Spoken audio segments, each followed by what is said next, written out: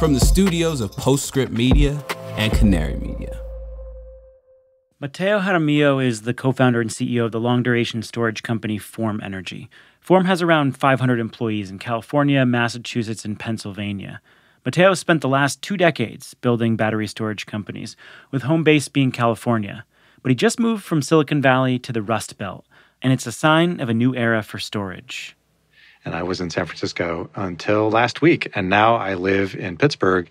And today I am talking to you from 84, Pennsylvania. So 84 is the name of the community? 84 is the name of the town. It's spelled out, 84. And actually, Form has our facility here for manufacturing. And the address is 4284 Drive, 84, Pennsylvania. That feels purposeful. It does. There's some divine plan here. Mateo's been working at the forefront of storage since the early 2000s. He got his start installing distributed lead-acid batteries in commercial locations for demand reduction. The technology was lacking, but he saw how valuable batteries could be for the grid in those early days. And then in 2009, he was hired by Tesla to build the company's powertrain business. And a few years later, he built Tesla's stationary lithium-ion storage division from the ground up. Today, Mateo's team is engineering very large batteries capable of storing 100 hours of electricity. So these are individual cells. So the equivalent of what you would hold in your hand with a AA battery or even a lithium-ion battery for us is about 1 meter tall. It's about 2/3 of a meter wide and about 10 centimeters deep. And so it's a very large thing. And building many of those very large things requires a very large industrial site, which is why Form is constructing a manufacturing plant 30 miles west of Pittsburgh at a shuttered steel production facility in Weirton, West Virginia. At its peak, it was a site that produced many millions of tons of steel for the United States. In fact, I think during the World War II, it was the highest volume steel producing site in the country and employed about 14,000 people at its peak. It closed down in the early 2000s, and it has lain fallow since then, really. The location sits at the intersection of major highways, rail lines, and waterways. And it's also at the intersection of the old energy economy and the new energy economy. We've broken ground. We're laying the foundation now. Building's getting tilted up over the rest of this year. And that is where we will produce our iron air batteries at volume.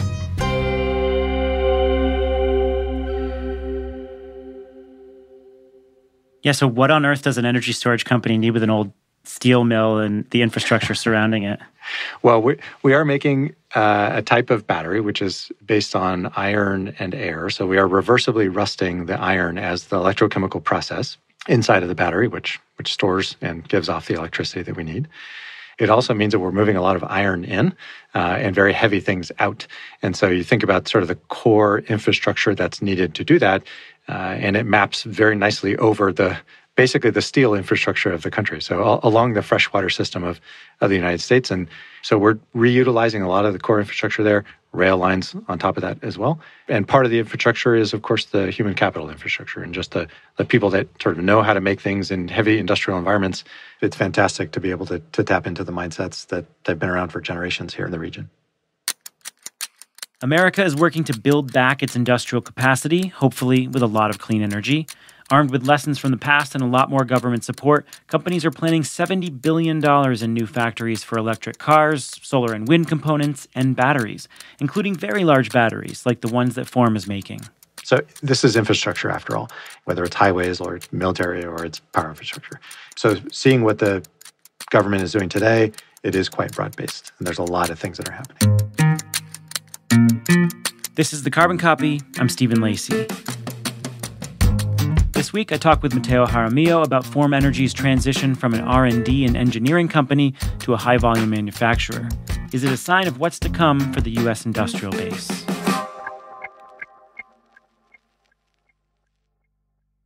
This podcast is brought to you by Core Power, an American manufacturer of battery cells for electric vehicles and stationary storage.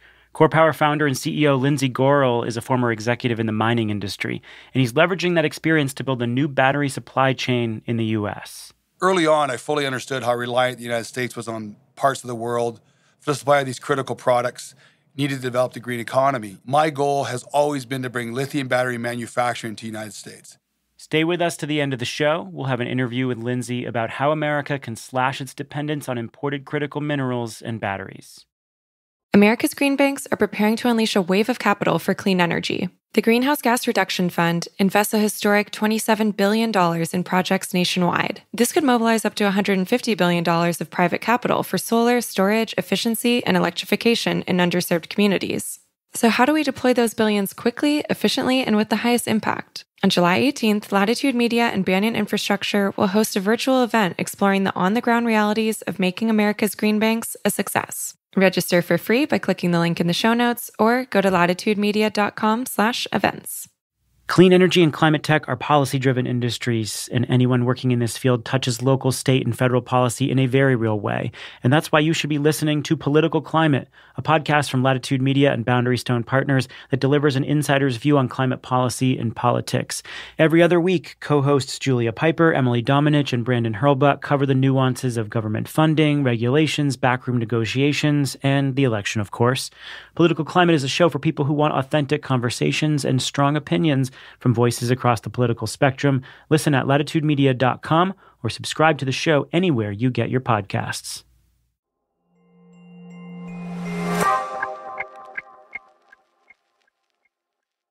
In late June, President Biden was in Chicago outlining his economic theory, and he mentioned a certain company building a certain factory in West Virginia.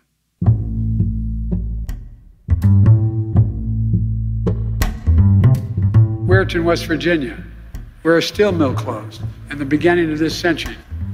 It had thousands of good-paying jobs that were lost. But today, with the help of the Inflation Reduction Act, a new plant's being built, building iron-air batteries, which are going to help store energy. And it's being built on the same exact site, bringing back 750 good-paying jobs, bringing back a sense of pride and hope for the future for all the people of Weirton and surrounding areas. That's Bidenomics. Form has also brought in the enthusiastic support of West Virginia Senator Joe Manchin, and the company has raised nearly $1 billion from investors who are eager to back a company with the potential to change the market for batteries. And I wanted to catch up with Mateo as his company takes the leap into an industrial growth phase. Form has 5 co-founders. They've all worked in storage for a long time, and they all came together around the idea that the current technology paradigm is not sufficient for fully decarbonizing the grid. We saw what happened with lithium ion. We saw the progress that it has made, and will continue to make. And yet we saw a very large opportunity still in the market, and that was to address something that lithium ion just was not addressing, cannot address because of its costs. That something is longer duration. Now, there are grid-scale lithium-ion batteries that can discharge tens of megawatts for 8 hours, but those are rare, and adding more hours can add prohibitive cost to a project. And on a grid that is now driven by weather as much as anything else, we need to start building storage projects that account for multi-day dips in renewable energy production, not just hours. That's what renewable power is weather-driven electric generation. And there are multiple days of intermittencies associated with any of the types of those kinds of generation, wind, water, or solar. And so solving those becomes a key challenge for getting to a very deeply decarbonized electric system. You did it. You described it without saying the wind isn't always blowing and the sun isn't always shining. I know, it's shocking, right? I didn't even use that German word that people sometimes use. So that's really what put us in the space to identify that kind of battery or kind of energy storage that would work. And that allowed us to really understand that the characteristics of what iron air could be as a battery would solve that problem. So what exactly is an iron air battery? How do you get electrons from rust? It's a great question, primarily because it's one that people naturally want to ask because we know a lot about iron. You know, everybody knows the iron rusts, right? Humans have known this for a very long time. You know, you could probably rename the Iron Age the Rust Age because if you know anything about iron, you know that it rusts in the presence of water or oxygen and some sort of electrolyte. And so it's been a long line of human learning around iron and what it does. And when iron is rusting, essentially what it's doing is giving up an electron, it's taking on oxygen and giving up an electron. Now, most of those electrons, of course, in rusting iron around the world they're given up for free, and they never come back. But what is possible to do in the right set of conditions is to have that reaction happen in a very controlled way and to reverse that reaction. So you start with a metallic iron anode, which is submersed in a very basic electrolyte. So there's salts in the electrolyte, and there are hydroxides in the electrolyte. And on discharge, what happens is that iron takes on one of the hydroxides. So it goes from pure metallic iron, Fe, to FeOH. And that is the charge carrier for us. It's not iron moving around as an ion, like a lithium ion would, but rather it's a hydroxide ion that is moving around and shuttling the charge there. And so that hydroxide goes onto the iron, and you have a larger molecule there. And that reaction is happening on the surface of the battery. But we have a very porous anode, so that surface area is more than just sort of what you would see from the outside, right? And that's why we don't get sort of that flaky rusting phenomenon that most people experience as rusting, right? Sort of, you rub something and the rust comes off. For us, that is a reaction that's happening on a lot of surface area throughout the porous anode itself. And then on charge, what we do is we essentially evolve oxygen out of the air cathode. So on discharge, we're breathing in oxygen. That oxygen is creating the hydroxide. That's what's rusting it. And then we reverse that. We breathe out the oxygen on charge. And that hydroxide is coming off of the iron. So we're returning the rusted iron anode back to its metallic state. So I listened to an interview you gave recently with Akshat Rathi of Bloomberg, and you said it's easy to build a terrible iron air battery. It's harder to make that chemistry perform at the highest level. So what's the difference between a bad iron air battery and a commercially viable one? The difference is around efficiency, and it's around manufacturability. In other words, can you make this device be a reliable, as highly efficient device as you possibly can make it, and low cost as you possibly can make it? And so that's the main challenge, right? How do you actually engineer something to perform the way that we need it to be engineered, as opposed to just sort of letting the reaction happen the way that it naturally, is happening around us all the time, but very inefficiently and, not very cost effectively, that kind of thing. Iron wants to rust. And so on Earth, essentially, harnessing that in the right way is the challenging part. And that's what requires a lot of innovation and fantastic engineering. And that's what I want to talk about a lot in this interview is the manufacturing component and what you need to do to scale as you build this new factory. So you're working toward building these batteries at a very large scale. And the factory underway in West Virginia will cost $750 million to build. What are the technical challenges in that scale, and what will that leap in scale do to your costs?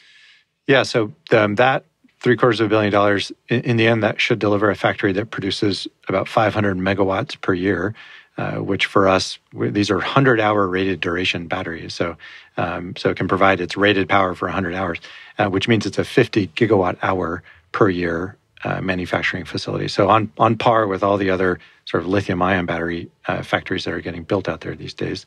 But the capex is much lower to go do that. And what that will produce in the end is cells at that scale that I mentioned, sort of those meter scale cells, and we will produce hundreds of thousands of them. Getting to cost efficiency at scale means you have to be very good at making the same thing over and over and over again, or the right variants of that same thing. And so that's what we will do. That means that we can really dial in the process, and that we can really dial in the performance associated with the design that we have settled on so far. And you can really only do that in a really stable manufacturing environment. And so building a factory is sort of what you have to do. You can't have, we've learned this, we collectively in the power infrastructure industry have learned this over and over again. You can't really get cost efficiencies by having bespoke projects. They have to be fairly standardized in the factory environment, in the manufacturing environment, to really drive costs down. The chemistry is very, very low cost, so it's less than $1 per kilowatt hour for the active materials. The trick is building a device and delivering a system that keeps you as close to that entitled cost as possible. And for us, that will be roughly $20 a kilowatt hour. We think we can go below that, but that's sort of the first target that we've got. And you can only do that if you have an engineered product made in a stable manufacturing environment and then delivered out to the projects and installed very, very easily. So that's what the manufacturing plant gets us.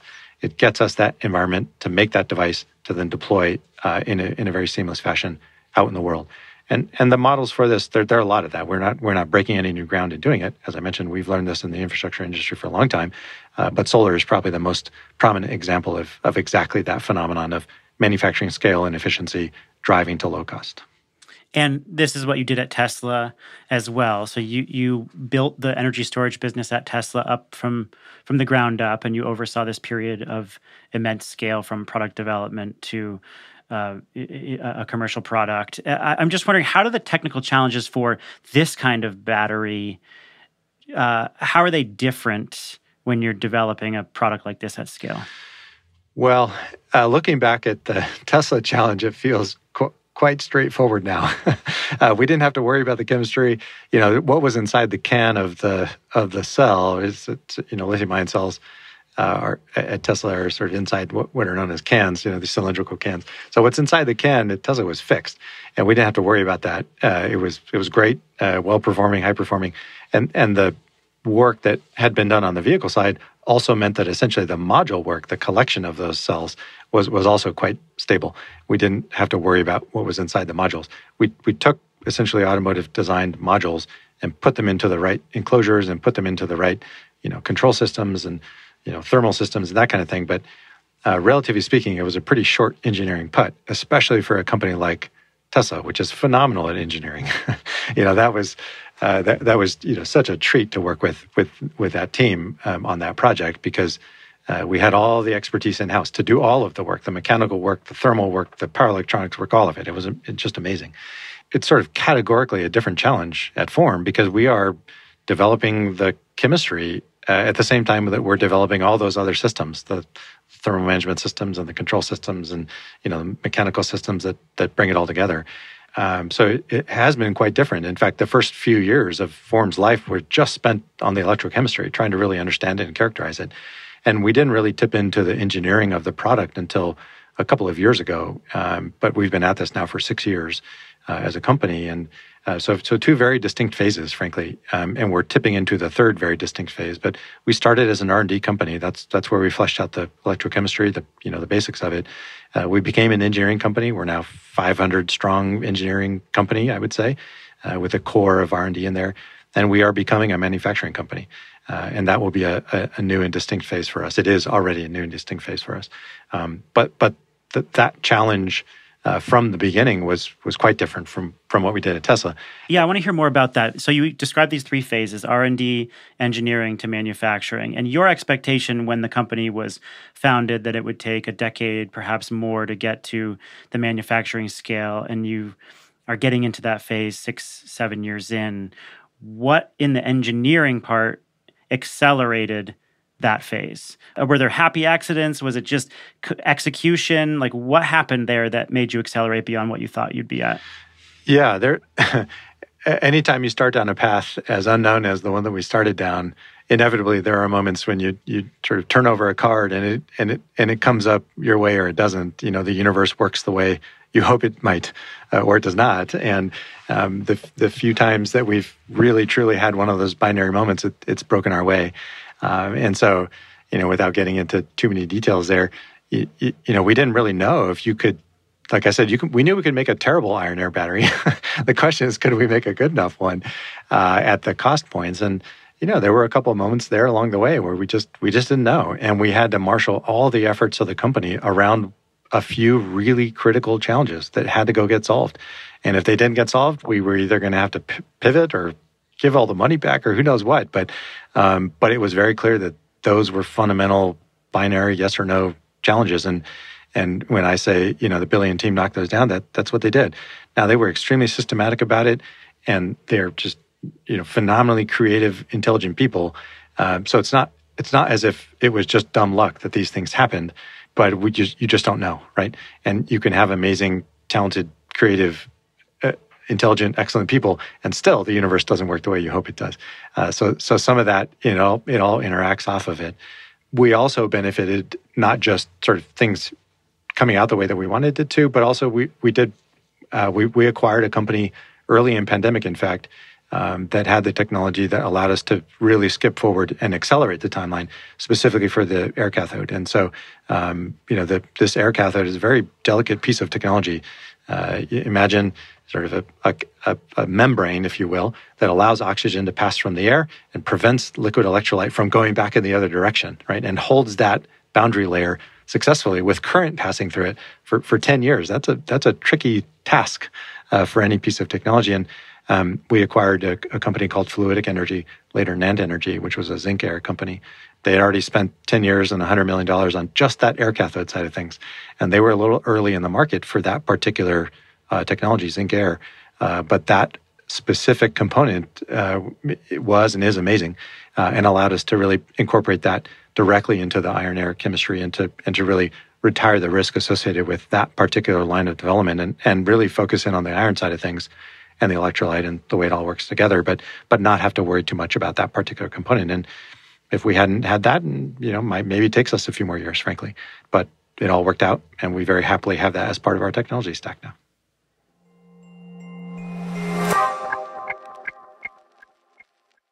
On July 18th, join Latitude Media and Banyan Infrastructure as we take a deep dive into the next phase of deploying the $27 billion Greenhouse Gas Reduction Fund. We'll provide practical insights for the state agencies and local lenders at the front lines of dispensing these funds. Where are the bottlenecks? How do we balance speed with transparency? And can America's green banks live up to the expectations of both local communities and Wall Street? Latitude Media's Stephen Lacey, Banyan co-founder Amanda Lee, and Clean Energy Fund of Texas EVP Billy Briscoe will answer these questions and more on July 18th at 1 p.m. Eastern. This is a must-attend for project developers and financiers. Register for free at latitudemedia.com/events or click the link in the show notes. I'm Julia Piper.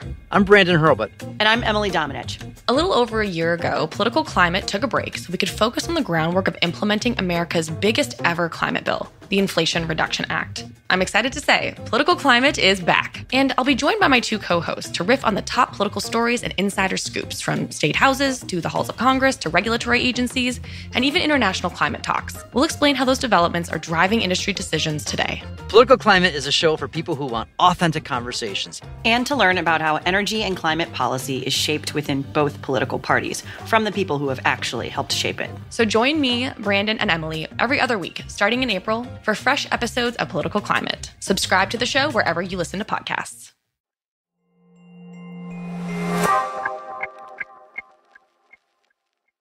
So where is long-duration storage headed? Form has inked deals with Georgia Power, Xcel Energy, and Great River Energy for projects that could replace coal or gas plants. Now, those projects have not been built yet. They're dependent on the build-out of manufacturing operations now underway. And to get those big customers, the company didn't just focus on the battery technology itself.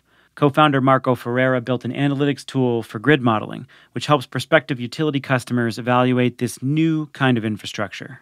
It was a very high-fidelity view of the grid as it actually operates. In other words, minute by minute, maybe hourly, hour by hour, sort of at the maximum, but definitely not using averages for like an average week, for an average season, for an average year, which is how a lot of modeling is done today to make plans about what the grid should look like in the future. And so if you look at the way that the utility industry does it and has done it for a very long time, it is that averaged approach that they take to try and forecast how to build this portfolio of assets to meet the growing demand that they're going to need.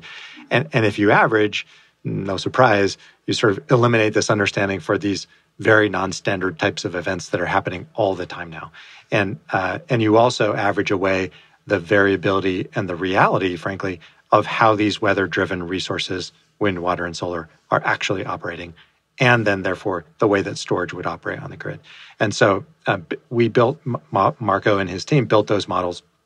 These are what are known as essentially capacity expansion or maybe production cost modeling tools done properly, again, sort of sub-hourly level details to get to the right outcomes. You do have to model it correctly to understand the value of these new kinds of assets.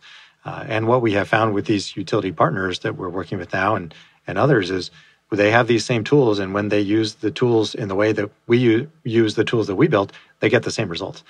But if you don't do it, then you don't get the same results. And so having modeling done correctly is really fundamental to building the right kind of grid going forward. If you don't model it correctly, you're not going to get to the right conclusions. You'll get the wrong answers, essentially, about what kind of grid you should build going forward. We're talking about how do you make the good decisions for building a lot of infrastructure, for plowing hundreds of billions of dollars into something. Let's make sure that those are based on the right tools in order to make the right decisions. What are the specific applications that utilities need these batteries for? So you have a few contracts with leading utilities. Your most recent one is with Georgia Power for a 1,500 megawatt hour project. And for context, that's more duration than every battery project deployed in 2019 in the U.S. So why does Georgia Power need a battery for that duration? And what are utilities specifically requesting these batteries for? What do they want to replace? And what do their grid mixes look like that would require this kind of battery? Yeah, so in one word, reliability. That's really what it comes down to. And in two words, decarbonized reliability. And, that there are many challenges that the electric system faces today. And one of those challenges is meeting demand growth, frankly. Right now, we see a massive push to electrification for all sorts of things, but primarily for transportation, of course, the rise of electric vehicles, as well as the rise of electrification of industrial processes, because electricity is such a low-cost source of power these days. And so that is driving a lot of demand, frankly, for just growth in general. I was just at a conference not very long ago. A lot of it was on AI. And one of the main limiters for the growth of the AI industry today is electricity. They just can't get enough. And when you're limited by electricity, you're going fast. It's sort of shocking. The other is just overall system reliability. So even if we weren't going very, very quickly in the electric system today, there is a big transition that's happening. And many assets that used to provide reliability have been retired. I'm referring to specifically coal. We've retired roughly 200 gigawatts of coal in the last 20-ish years or so. Most of that has been replaced by natural gas, but that is not growing as fast as it probably needs to sort of maintain the reliability levels of the grid overall. And you see this, on the planning radars of all the organized markets that are out there, right? MISO, which is the main independent system operator in the Midwest organized wholesale market, they have a whole work stream called the Reliability Imperative because they see this coming. And, with increasingly volatile and frequent weather events, with demand growth, with a shift to weather-based power generation, keeping the lights on is a challenge. And keeping the lights on while we drive that energy transition is an increasing challenge. So for Georgia Power, for Xcel Energy, which is another of our big utility partners that we're working with, that's the primary reason. In their system, how do they maintain reliability? And increasingly, how do they maintain decarbonized reliability? And so it's all of these things that are now driving these utilities to take some risk to look at new types of things, whereas previously they just didn't have to, or it was too risky for them to go do that. So the paradigm has shifted, and I would say permanently so. So the Department of Energy is getting really serious about supporting frontier technologies like long-duration storage, hydrogen, carbon removal, and they put together these commercial pathways called liftoff reports that try to bring together talent inside national labs, forge manufacturing partnerships, assist in commercial deployment as part of this strategy. And they say, the DOE says we need 460 gigawatts of long-duration storage capacity to keep us on a net zero emissions pathway, which is a lot of storage. I mean, how much of a lift is that in the coming decades? And then what do you make of this government strategy? Yeah, so first of all, I mean, the work by the DOE on this topic and broadly, I would say recently has been fantastic. The term long duration storage is one that's pretty broadly used. So we do use that. We collectively use that term to refer to everything from 6 hours of lithium ion to seasonal hydrogen storage. So I like to parse that a little bit and say that what Form is doing is what we refer to as multi-day storage, specifically within that sort of long duration big bucket. So the way that we see the landscape playing out is you'll need several different distinct types of long duration storage, almost certainly, and we're really targeting that multi-day storage. But yes, it is a very large market, broadly speaking, and the work to just even lay that out is important. There's an industry group also called the Long Duration Energy Storage Council, the LDS Council, and they're doing important work to sort of clarify these issues as well, and we're an active part of that. So that's, just laying it out and sort of, again, back to the analytics, it's really important to be able to clearly establish the case for these technologies as differentiated and providing high value into the system.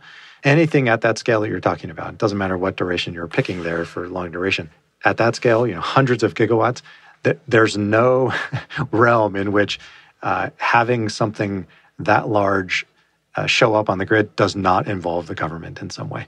That sort of doesn't, that's just not how things work. So this is infrastructure after all, and the government is heavily involved in infrastructure. It's probably the right place for it to be involved, frankly, is in infrastructure, shared, commonly beneficial infrastructure, whether it's highways or it's military or it's power infrastructure. And so, so seeing what the government is doing today, the Department of Energy Inflation Reduction Act today is doing on the electric system is incredibly important, and it's certainly beneficial for reform, but I would say even more so for the entire industry, the power industry overall. And so there's a lot of ways, of course, in which that support is being brought to bear in the industry. And these liftoff reports and focus on the long duration energy storage component of that is important, but it is quite broad based, and there's a lot of things that are happening. And then the Bipartisan Infrastructure Act and the Inflation Reduction Act include incentives for manufacturers and the build out of this infrastructure. What is most important for you under those laws? And what do you make of the effectiveness of these laws in establishing a real green industrial strategy in the United States, which is such a core piece of the Biden administration's clean energy policy? The Inflation Reduction Act, is probably best understood as a industrial policy, frankly, and that is distilled down to a statement: we're going to make stuff in the United States again, especially for this energy transition that's already well underway and is global. And so what we see is really our customers moving even more quickly than what they had been planning before because of that bill and because of the support to manufacture things in the United States. So it is quite meaningful for us, I would say, for the broad-based support for the build-out of manufacturing capacity in the United States and for the power infrastructure to move forward quickly, to update all of it, essentially. And the scale is pretty staggering. You mentioned the stats for long-duration energy storage, hundreds of gigawatts. That's, hundreds of billions of dollars for just, one type of energy storage in the system. And that's setting aside the generation side of it, right? The power transmission side of it, the electrification on the industrial side of it. So there's, it's really just a small fraction, frankly, of the total investment. It will be in the trillions of dollars over the next couple of decades. And that's just a massive, massive wave that, Forum hopefully will ride for quite some time. In the coming years, do you think you'll feel more like a traditional steel industry executive or like a cutting edge climate tech executive, or like where do you think you'll categorize yourself? Well, I hope we come up with a new category, frankly, and that the old paradigms are useful to learn from and to understand what's possible, but hopefully we also chart a new path, and we can sort of maybe break down some of the silos of thinking that have gone into drawing these divisions between clean tech and old tech, or old industrial processes versus new ones, and some it can be a little confusing and mind bending sometimes to sort of build these new categories. But what we have found is alliances with folks who maybe you wouldn't consider. Take Georgia Power, for example. They are not what most would have considered to be a very forward-leaning utility, and here they are. Are one of our major partners, leaning into the technology and to the energy transition, broadly speaking. And same thing is true of the state of West Virginia. And I think part of it is understanding that energy is and always has been and always will be important for the activities that we as humans like to do and need to do. And so as long as we're sort of oriented around energy as the unifier there, then you can see these new technologies playing a really important role and bringing the communities along with it to sort of deliver on what's possible for all these folks. And I sometimes I try and get baited into a old economy, coal economy type. Isn't that so bad? And I try and really resist that, because I think take the state of West Virginia. It did everything that was asked of it, right? In terms of delivering the power that built the steel factories that delivered the tanks, and so on. That is the Secretary of economic development for West Virginia likes to sort of cite that litany. And it's true. And what we need to do is make sure that we're asking West Virginia to deliver again on the next wave of energy and to be there and to be a part of it. And so I hope that we do create a new category, and we create it with folks that we're there with. Here's to new industrial categories. Mateo Jaramillo, the co-founder and CEO of Form Energy, thank you so much. Thanks very much, Stephen. Always great to talk to you. The Carbon Copy is a co-production of Postscript Media and Canary Media. This episode was produced and written by me. Sean Marquand is our engineer. Roy Campanella mixed the show. Original music came from Echo Finch and Blue Dot Sessions. Postscript Media is supported by Prelude Ventures. Prelude is a venture capital firm that partners with entrepreneurs across advanced energy, food and agriculture, transportation, logistics, advanced materials and manufacturing, and advanced computing. And you can help us out by sending a link to a colleague who you think would like the show, and by giving us a rating on Apple or Spotify, and send your thoughts on social media. I'm Stephen Lacey. This is The Carbon Copy. We'll catch you next time.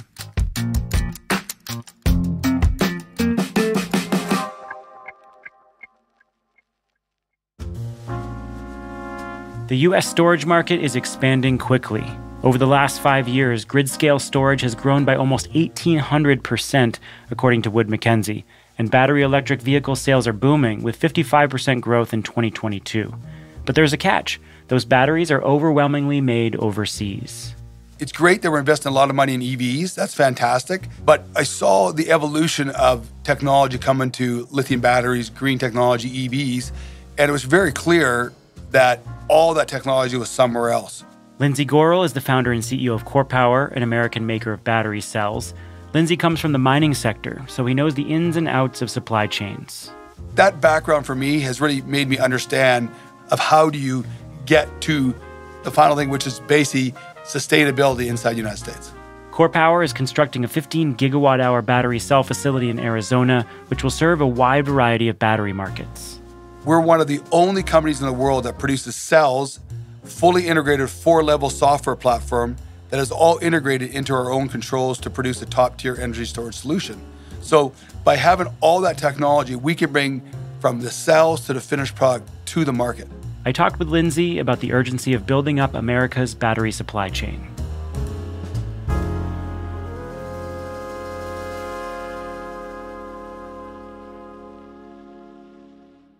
The numbers are pretty stark in terms of dominance of supply chain outside of the United States. China accounts for, I think, around 85% of American lithium-ion battery imports. What's the current state of U.S. reliance on other countries for battery production? You hit it on the head. I mean, United States reliability on overseas supply chain and clean energy technology is well documented. But what we really should be talking about is what are we doing to remedy that over-reliance? Because we are there's over-reliance right now across the board. We saw how projects and supply chains took major steps back, during COVID, right? And also the industry is just now getting back to where it was pre-pandemic. We're wrapping up production in the United States, but also taking steps to ensure that new progress isn't slowed by geopolitical shifts or other unforeseen issues like a global pandemic. So the biggest issue is onshoring the supply chain, right? That's the biggest hurdle to get past. One of the things we've done, and which is now public, is we've established sourcing partnerships with companies like Novonix. So Novonix is a U.S. company and helped them augment and onshore the supply chain for battery cell anode technology. One of the things you got to do is you got to have a cell. The cell manufacturing has to be in the United States to develop a supply chain because you have to have a customer. So we were able to basically support Novonix to build the anode plant in Tennessee that provides our supply chain to us, And another thing is the real work toward establishing a proper supply chain and workforce is ramping up production in North America. So we're going to be operational in 2025, and we need a robust workforce. So not just the supply chain side of it, but you need a workforce. And we'll generate thousands of jobs in the Phoenix area. And we've been working with local colleges to create the next generation of clean energy workforce over the last 2 years. So we've been in this acute period where everyone has seen things get messed up and it's exposed all sorts of vulnerabilities. Can you give some examples of how supply chain disruptions have been problematic, either across the economy or in energy specifically? Yeah, I think we saw it across the economy, right? I mean, simply put, it creates kind of bottlenecks that constrain the entire domestic clean energy industry in our industry.